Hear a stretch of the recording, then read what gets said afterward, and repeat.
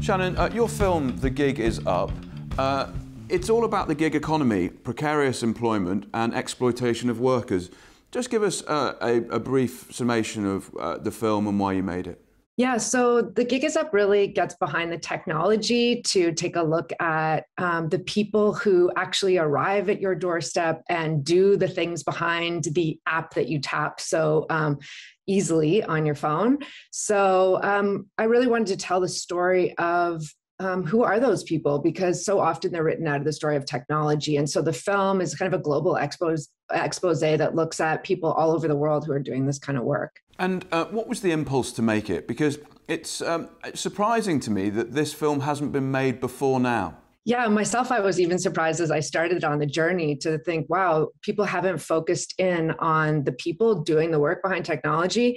My own fascination had started, I'd been interested in the evolution of fourth wave capitalism and what did it look like to think about our techno-utopianism. So my last film, I'd really thought about how does that look when we think that technology is going to save us from environmental crisis and lets us kick it down the road, this kind of illusion that technology will save us.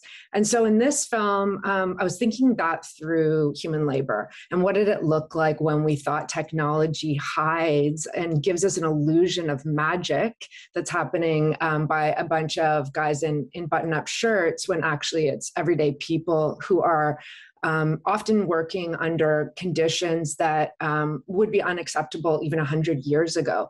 So I was really, really curious to kind of unpack how also technology sometimes is a foil that allows certain kinds of practices and illusions to hide behind.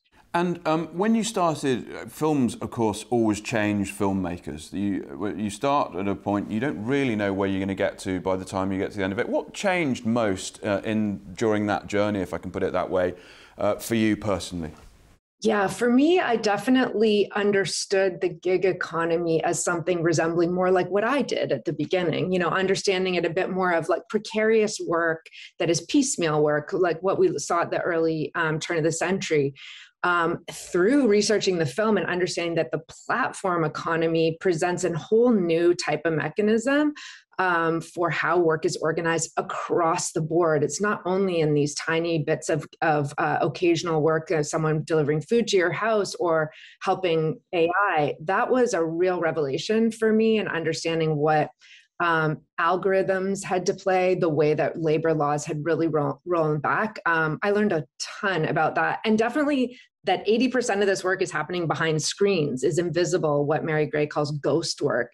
That was incredibly fascinating to me. And I veered quite a bit in the film to try to cover some of that. And I didn't know that in setting out on the project.